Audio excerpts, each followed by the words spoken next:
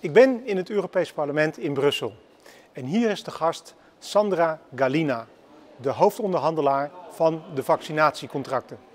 Zij is directeur-generaal voor de volksgezondheid bij de Europese Commissie en valt dus direct onder Ursula von der Leyen.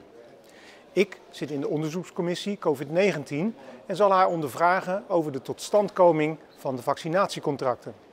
Want hier is iets raars aan de hand.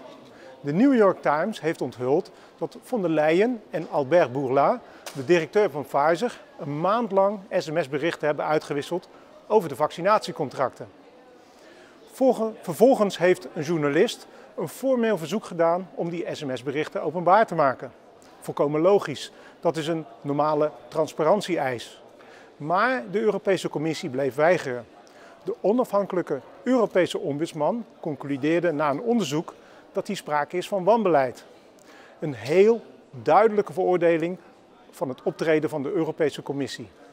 Maar tot op de dag van vandaag blijft de Europese Commissie weigeren om de sms-berichten openbaar te maken. Toen dit in juli bekend werd, heb ik met spoed schriftelijke vragen gesteld aan Ursula von der Leyen. Het is mijn primaire taak als volksvertegenwoordiger om de Europese Commissie te controleren. Maar intussen is de voorzitter van het Europees Parlement nog steeds bezig met het onderzoeken of ik deze vragen wel mag indienen. De voorzitter van het Europees Parlement is mevrouw Metsola en zij is van dezelfde Europese partij als mevrouw von der Leyen, het Europese CDA. Hoe kunnen ze dit in vredesnaam nog democratisch noemen? Daarom ga ik vandaag mijn vragen maar aan de hoofdonderhandelaar mevrouw Gallina stellen. Zij was erbij en zij zou alles moeten weten over deze contracten. Welcome, Mrs. Gallina. You were the EU's lead negotiator on the COVID-19 vaccine contracts. However, when the Commission announced its bigger ever deal for 1.8 billion biotech Pfizer doses, Mrs. von der Leyen took the credit. Your name wasn't even mentioned in the New York Times article that described how the Commission's President and Albert Bourla, the CEO of Pfizer, had for a month exchanged text messages related to the COVID-19 vaccine contracts. A request for public access to this text was submitted by a journalist, but the Commission refused to give access to these messages. The Ombudsman concluded recently on July 7, 2022 that the way in which the Commission handled the request by the complainant constitute maladministration, that the poor handling of this issue should be a wake-up call for all EU institutions.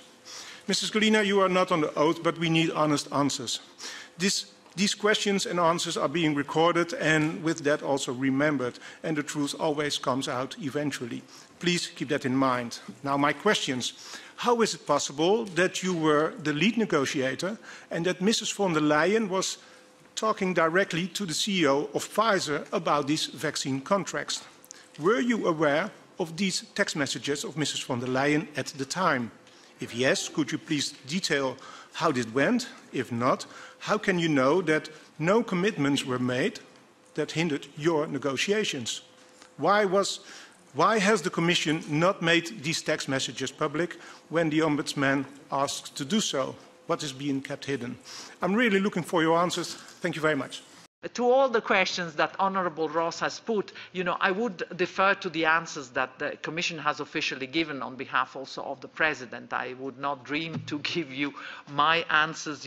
As a lead negotiator, I take the orders and the instructions also from the President. I was not a sort of rocket going out. So, my feeling was that the BioNTech-Pfizer third contract was, just like the other contracts, a contract where there were exchanges between, I would say, the upper levels. And then, we were working on that, but we were certainly discussing all the elements of the contract. There was never, and I repeat, the member states would need to know really step by step. So it's a bit facile to say this has been done by the President. No, this has been decided by the member states. So I would suggest that when you have your auditions or whatever, there is also space for them to, so yeah. But because, my version, it's very clear. We were negotiating on behalf, and we were submitting what it was possible and sometimes they were saying, no, we don't want this, we want that.